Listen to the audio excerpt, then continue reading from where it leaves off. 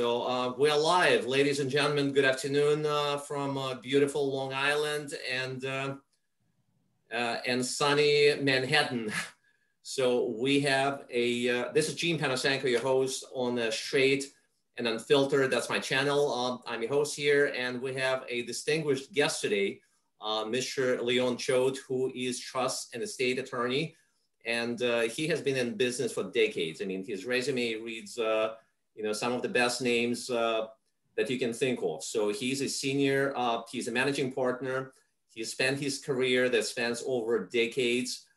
He worked as a senior partner at Putney, Tumbly Hall, Hurston of New York, New Jersey, and Florida. He served as general counsel to Commercial Trust Company of New Jersey, Commercial Bank Shares, and United Jersey Bank, which is now Bank of America. So Leon served on the board of directors of the New York City Rescue Mission, NYC Rescue Mission Foundation, Hudson County Chamber of Commerce and Industry, Hudson County Tax Research Council, Stetson University School of Business, 200 E Tenants Corporation, Middlesex County Regional Chamber of Commerce, Arts Horizons, Boy Scouts of New Jersey, and NYU Executive Forum. He was trustee, chairman of the Planned Giving Committee, and chairman of the Men's Fellowship at Fifth Avenue Presbyterian Church. Leon has been on the advisory boards of New Jersey Symphony Orchestra, the American Heart Association of New York and Northern New Jersey, Peacock Gladstone Bank, Fleet Bank, Bank of America, North Fork Bank, Valley Hospital, Ridgewood, New Jersey, and Lincoln Center. So again, the list goes on and on. Leon, pleasure having you on the channel. Welcome to the program. Well, thank you very much for having me. Well, it's truly a pleasure to have somebody of your level, on my channel. It's a pleasure. It's an honor. I have known you for many, many, many years. We have been effectively advising, some of the joint clients where, I would send to you some clients looking for legal advice, being it, corporate advice, foundation, formation of the business, corporation, whatever the case may be. Your specialty actually is trust and estates. Your partner, he is offering a comprehensive advice on different levels of immigration law. And that's something that some of my clients have been looking for as well. And you've been kind enough to reciprocate and make introductions to some of your clients looking for wealth management, retirement planning, and things of that nature, risk management as well.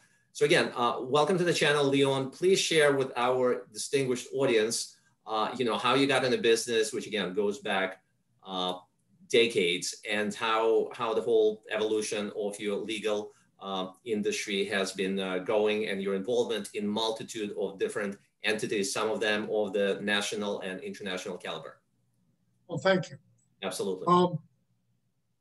I started off by going to NYU undergraduate, went to GW Law School, and then I had a fellowship to seek an MBA. I always loved the law, and I was fascinated by the fact that the law changes, you have to change, and your clients have to change to meet the demands we face. And right now, we're in a different era. We're in uncharted waters. And I'm dealing with clients in planning during this period. As you know, we have an election coming. Not being political in any way. There are a couple things we got to really consider. Number one, no matter who succeeds, taxes are going to have to change. Taxes are going to have to go up. We are spending trillions and trillions of dollars as a result of this pandemic. This is going to continue into next year. We're going to have to raise money.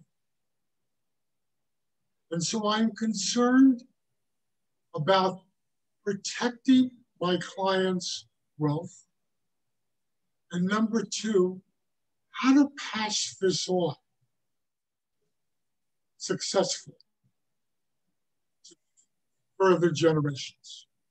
For example, I think the first thing that will be attacked, especially if the Democrats are successful, is the federal exemption for estate taxes. Right now, that figure stands at 11,500,000. So for a married couple, we're looking at close to $23 million. 23 million, that's correct, Gene. That's going to change. I could see it going down to 3 or 2 million, where it was about 2010. And if you recall, the next year, because Congress didn't act, there was no estate tax.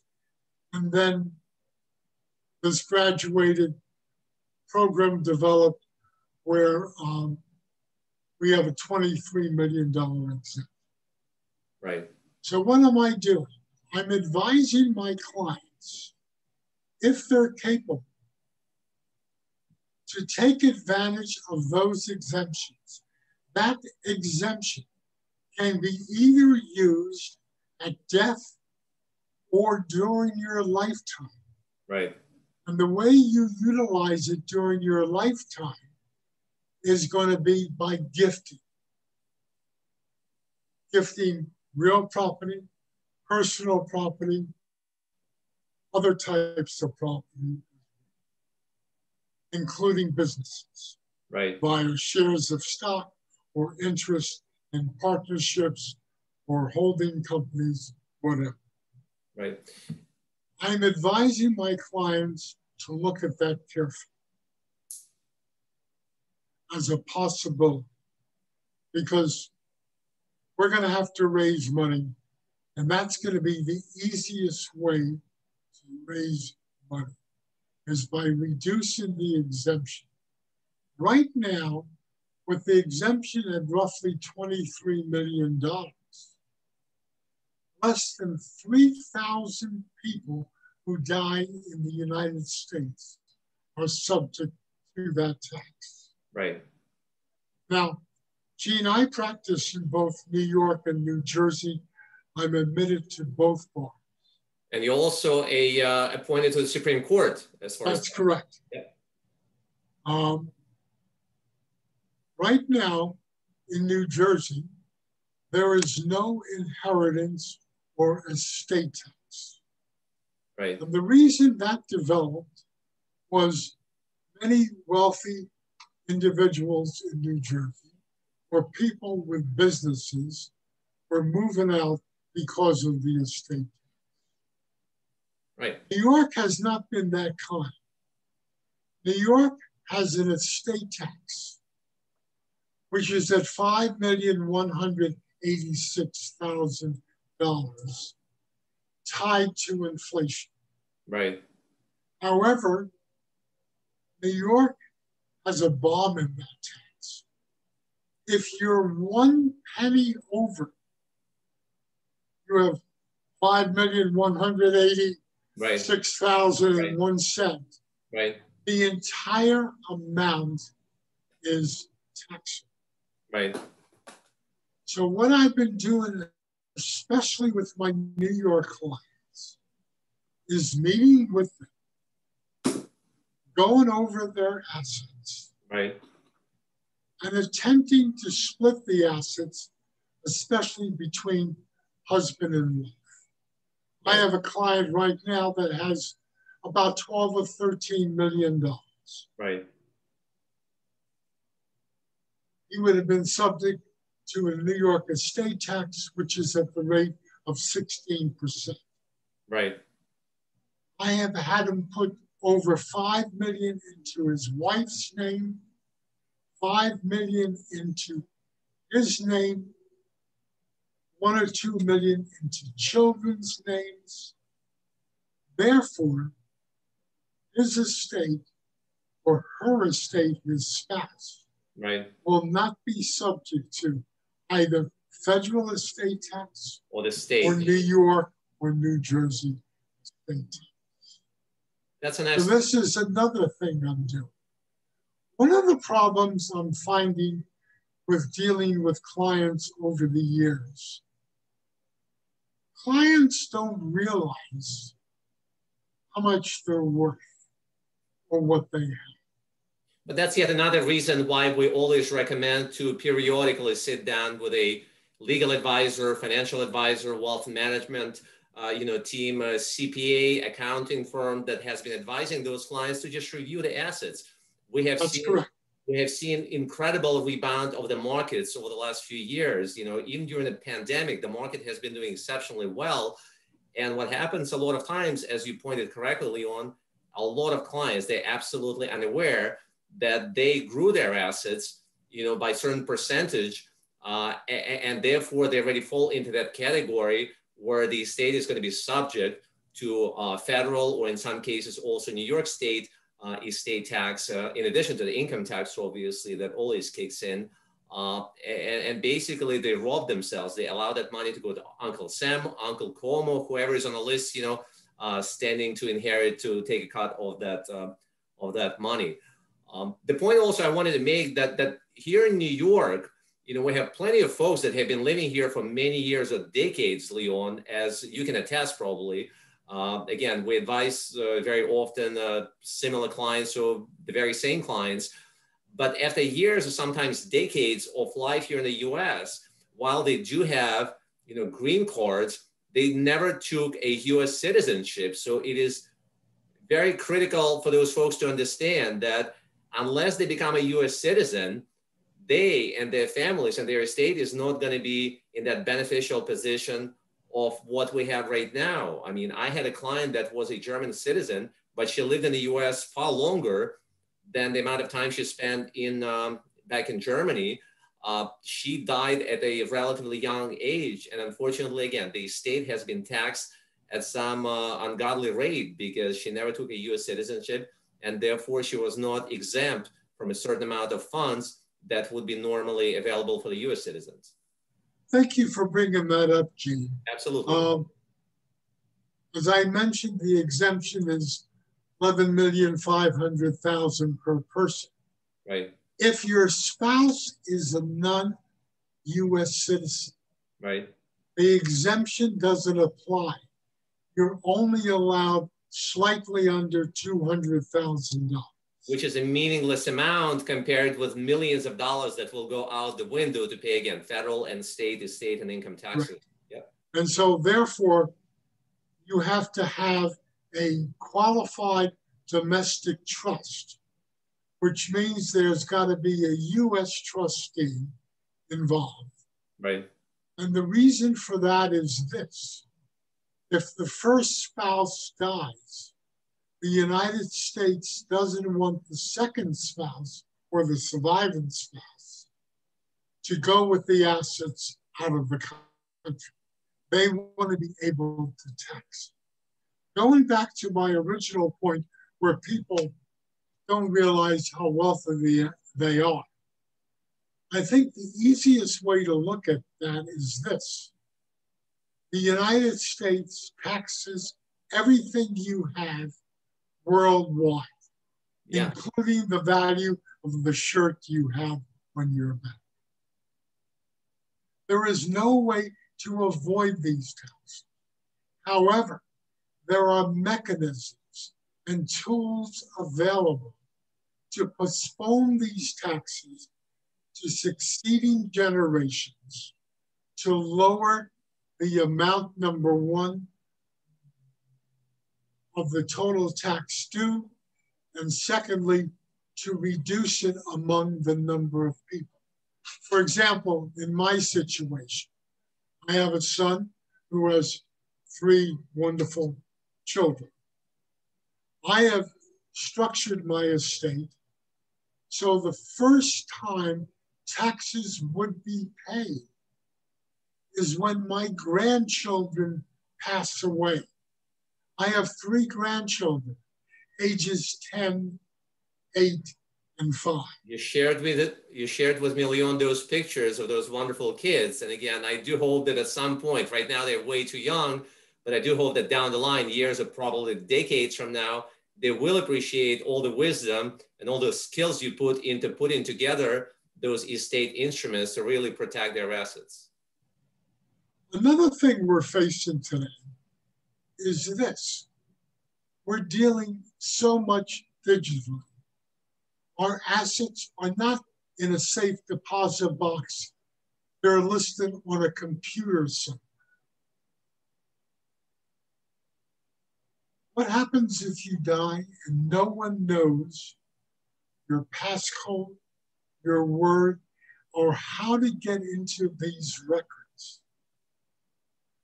We've got to develop relationships and trust so someone can assist a survivor to locate and marshal your assets so they can protect themselves if they're a beneficiary or their other loved ones who might be beneficiaries. And this is becoming a critical point. I used to tell clients, keep things in one drawer: bank books, certificate of deposits, etc. They're non-existent today. When have you seen a bank book? It's all on the computer system. True. And so we've got to cover not only assets that we could touch, we could hold in our hands, but all these other assets that are on our computer or held by our computer. For example, gold, silver, blockchain. Right. You own a coin, but it's not a specific coin. It may be in South Africa. It may be in Germany. These are the new challenges we face. So what I like to do is this. When I meet with a client, I not only want to meet with that client to find out what he or she would like to do, but meet with their advisors, their accountants, their financial consultants, their insurance consultants, so that we're all on the same page. And you're making such a great point on that, Leon. I mean, one of the many reasons why I enjoyed meeting with you, and then eventually as we develop that trust and confidence, understanding the value that, you know, together as professionals, we can bring to the clients serving the same goal, which is multiplying and protecting the client's assets. I mean, I truly enjoy working with you. I have all the comfort level making referrals of my clients to you, whatever they're looking for. And you have been very, very kind in reciprocating in that respect too. We do have the clients that, again, are complaining, hey, you know, I've been dealing with this advisor, but I was not told about those kind of things. And you're the first person which is really telling me about how it works in reality. So what we are seeing, unfortunately, a lot more often than I would like to see, and I'm sure you will agree with that, you know, many people, you know, being it attorneys or CPAs or financial advisors, wealth managers of different types and colors, they're preaching the so-called, you know, holistic approach. However, at the end of the day, I don't know what the motivation is, but they have, I guess, that insecurity of sharing, in their opinion, the client's relationship because they feel that they're going to lose that client. I'm completely opposite in that respect. I feel that working with professionals like yourself, like skillful CPAs and other advisors as a team, we can bring together the whole picture and advise the client to the client's maximum benefits.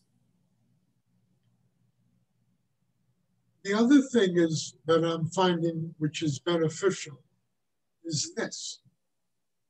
People are not aware of techniques that are available. I mentioned something earlier. Right. You can't avoid taxes. But there are mechanisms. You can minimize the damage. That's correct. For example, by creating partnerships, by not owning 100% of the property or the asset. Right. In that case, you have a discount available to you of both lack of marketability and lack of majority.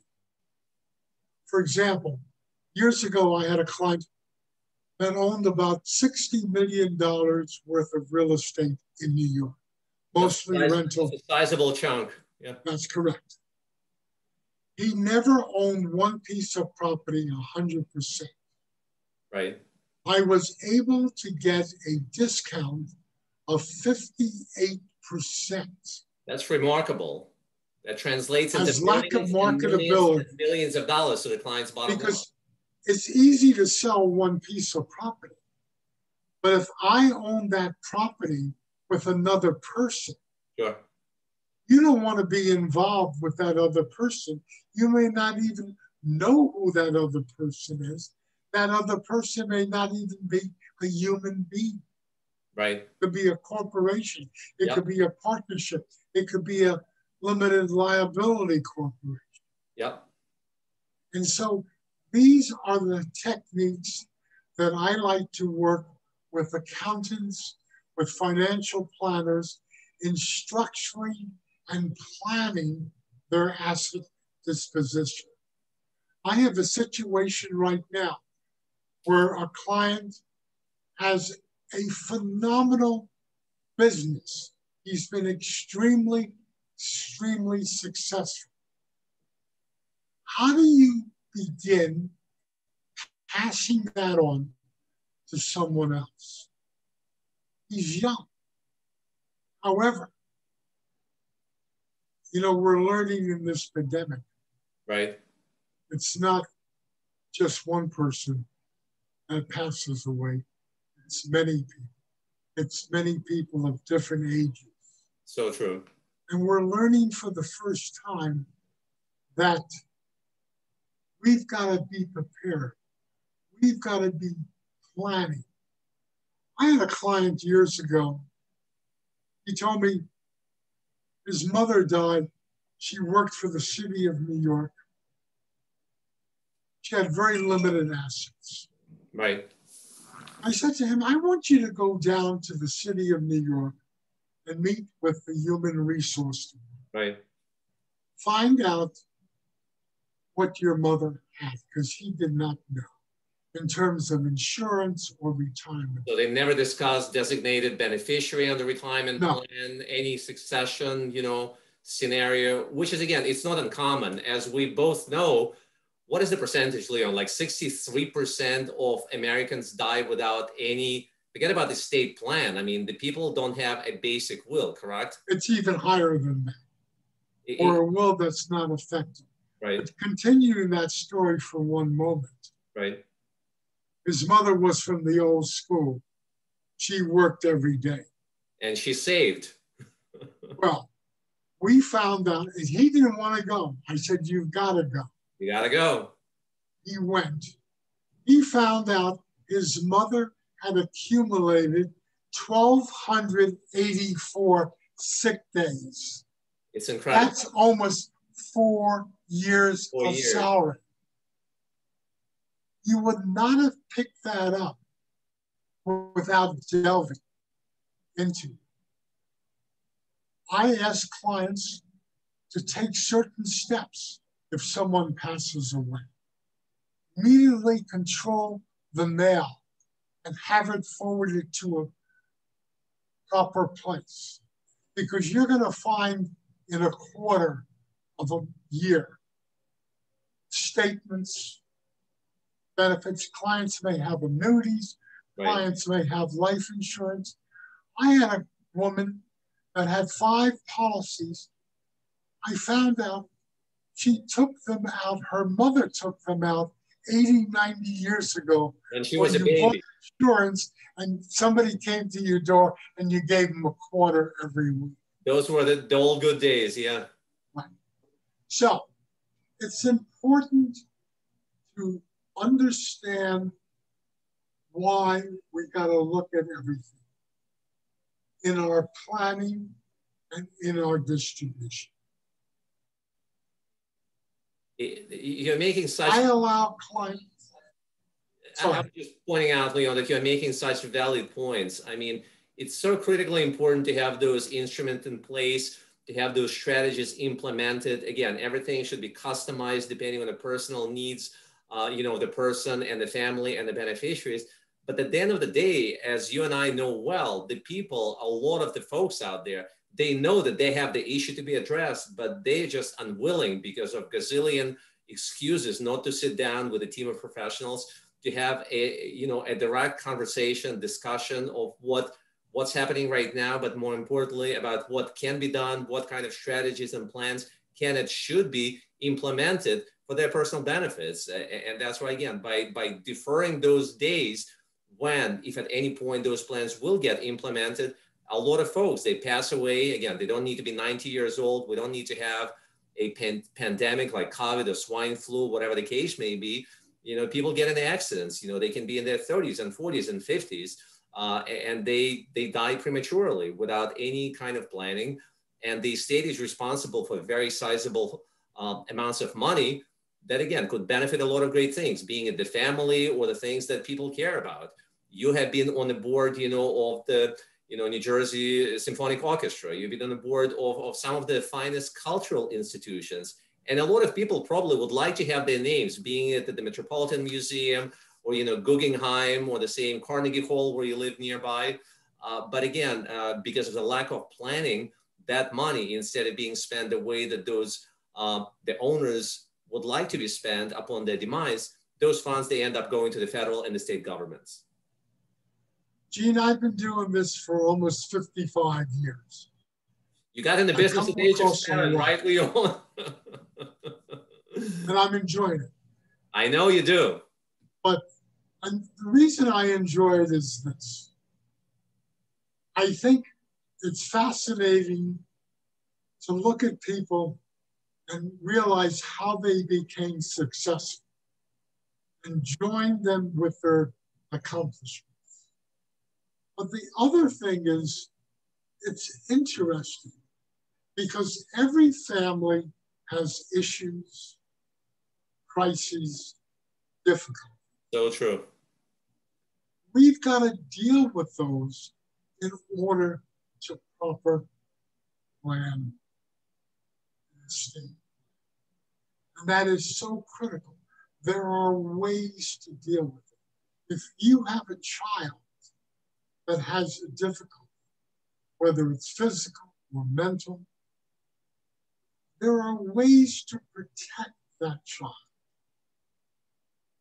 For example, I always tell people, when they tell me what their assets are, you forgot the most valuable assets you have, your children. What happens if something happens to you and your children are a minor, or your children are disabled for whatever reason? Right. Who's going to take care of it? We could discuss and put in our documents a guardian of the property and a guardian of the person of that child. For example, we may not want the child to have all our resources for whatever reason, especially if there's a disability, because many of the programs that are available to people with disabilities, with people with difficulties,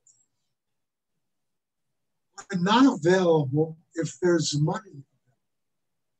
And you cannot buy these programs right in the open market. They're so developed, so sophisticated. And so it's important to begin to develop a trust relationship with clients, with their professionals to deal with these problems. We now have a pandemic. How am I approaching this pandemic in my practice. Number one, as I said, I'm looking at estate plans and seeing whether changes have to be made. But secondly, I'm looking at healthcare proxies that we have a right to designate a person to make decisions for us if we're not capable of making those decisions ourselves. The pandemic has taught us something. You could live on a tube for 2 months, 3 months, 4 months. Is that what you want? We could discuss that. The same thing with power of attorneys. A power of attorney is a document which states that you could act for me in my place instead with my assets as long I am alive, even if I'm disabled. That's a very, very important decision. And it's just not putting a person's name there. You want to make sure that person follows your wishes.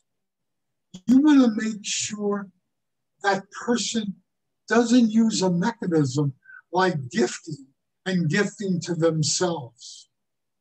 I tell clients the most important decisions you're going to make in your estate planning is naming your executive, naming your trustee, naming your attorney in fact for your power of attorney, naming your healthcare proxy, naming your guardian.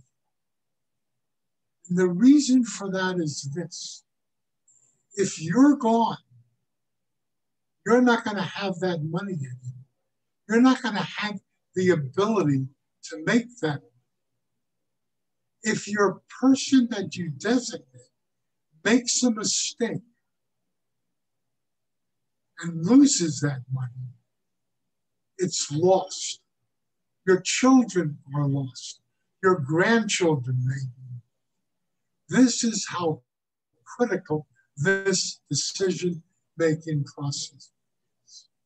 I can't agree with you more in that respect, Leon. I've seen countless number of cases where some of the smartest people I came across, some of the most successful business owners or corporate executives, professionals, they would be fortunate to have accumulated sizable amounts of funds. And yet, again, because of multitude of different reasons and excuses, they would not be willing to sit down and have this direct discussion with an attorney, with a financial advisor, and the team, as far as what would be in the best interest of their family, what would be in the best interest of the estate, how you can protect those assets, how you can minimize the damage, mitigate the risk, defer any kind of potential taxes to more down the line. And the outcomes, the consequences, in a lot of cases, they're pretty devastating. It could have been avoided if those things were taken, if those steps were taken, and those kind of strategies and instruments were implemented in the clients' lives in the States. And that leads me to another point, Gene. I like to name in my documents a person that is in that family, because they know the people involved. But I also like a co-trustee, a co-executive. Who is an outsider? That's an outsider, that's a professional. I mean, I have a financial background. I have a degree in that. I have an MBA in that.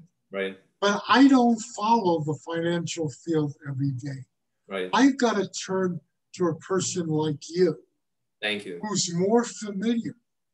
For example, years ago, people held Kodak stock, a great American company. Right. If you still held it today, it's worth what? A cent?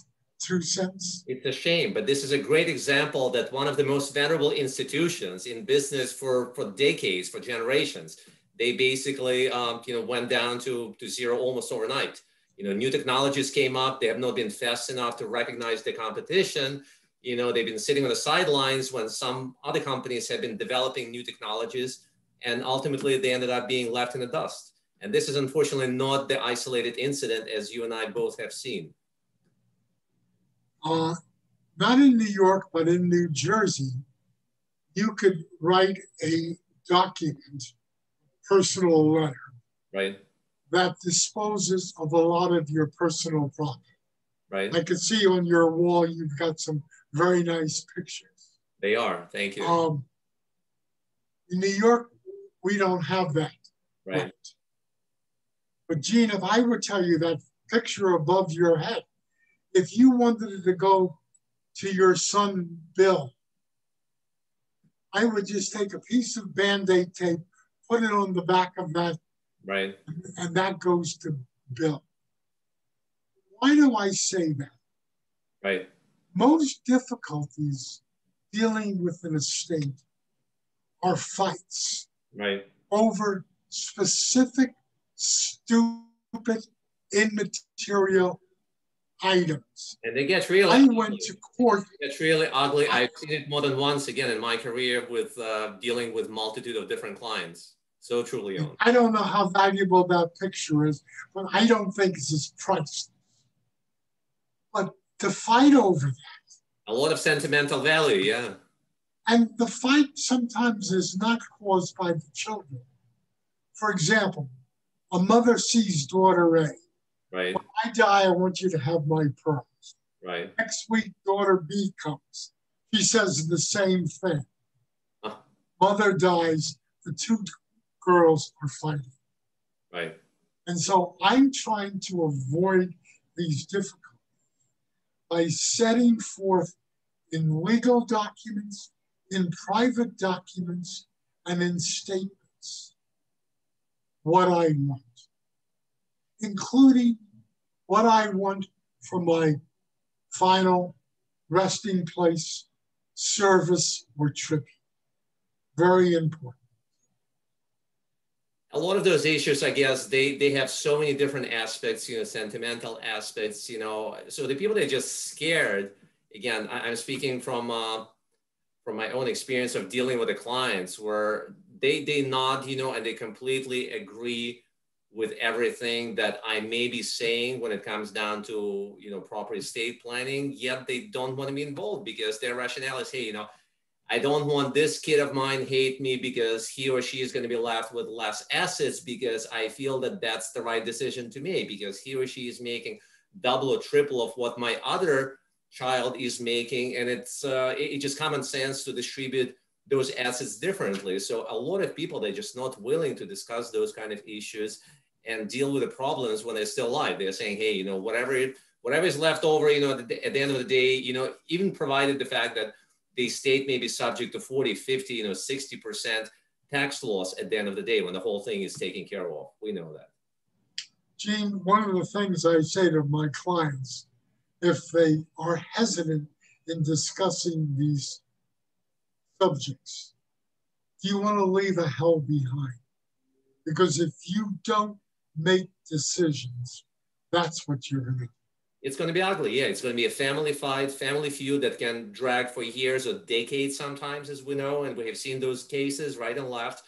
And it's just so much easier, less expensive, for a fraction of that cost. You can take care of those issues today. And then again, at the end of the day, it's your family, it's your estate, it's the things that you care about, being at the Metropolitan Museum or the Foundation of Arts, or the military, personnel or wounded veterans, whatever is near and dear to the people, my clients specifically and your clients, it should be addressed at a fraction of a cost than letting it just go by itself. And ultimately, again, the price is just astounding. Gene, one other thought, and I've been developing this. I have a person in my firm who's not an attorney, who helps my clients with issues dealing with insurance. payments, Medicare, Medicaid. So many people lose benefits because they're not aware of them. Gene, you and I have an opportunity to work with our clients to help them in these various tasks. It's getting more difficult. You don't know what's covered. You don't know what's not covered. It is so true, Leon. And a lot of times, again, it's really just a lack of education because of the lack of time that the people have making that money and spending the money instead of sitting down with a team of professionals and having a direct, honest conversation, discussion about, what can be done to maximize the benefits and minimize the damage. Speaking of insurance, long-term care insurance is something that I've been passionately advocating over, many, many, many years, 24 years in business. Living in New York, for example, we're seeing cases where long-term care 24/7 costs up to $250,000 a year. So all the people have is just about $1 million. That money is going to last them only for the long-term care benefits is going to go for only 4 years. And what's going to happen afterwards? So, I passionately address those kind of issues with the clients, explaining to them that the whole problem can be taken care of for a fraction of the cost if you don't address it today, with me or any other professional, being it legal professional, CPA professional, depending on the issue you're looking to resolve. So, Gene, there's another opportunity for you. I'm finding this very often. Clients have a lot of insurance. Yeah. With an exemption of 11 million and 22 million. Do they need all that insurance, or can that policy be used to buy something else, possibly a long-term care policy? I had a client who had an insurance trust for education. He was talking about his retirement and planning for retirement. He didn't have the funds to properly plan for it. Right. I said, why do you have this insurance trust for education? Right. He said, well, it's for my children. I said, how old are your children? 40 he years said, old. 47 and 49. They're done with any kind of schooling by then. Yeah. You know what I did? I picked up the phone and called his insurance consultant. Right. And said, what can we do? How do we solve the problem? And that's where it's important that you and I and other people understand we cannot do it alone. We've got to work together. It's all about the team effort, Leon, and it's all about educating the clients. The example you gave is a perfect example, and I've been dealing with that type of issues, many, many, many times over years. Old life insurance policies, they did not have a fraction of the benefits that the new life insurance policies are offering. The new life insurance contracts, they offer the whole spectrum of living benefits that would be including long-term care coverage, for example. So the advice that you provided to your client, with the help of his older insurance agent, obviously has been a lot more helpful to the client should that old insurance policy just expire, because again, the education has been taken care of, and the need for those educational funds, which was the case in point at the inception of the contract, it was not the case any longer. So obviously, again, the team effort, reviewing what the clients have, advising them properly on what would be the most helpful and beneficial, it's critical to them. And again, I'm fortunate to have you as my good friend and strategic partner, Leon, where we have been able to help clients jointly working as a team, and hopefully going forward,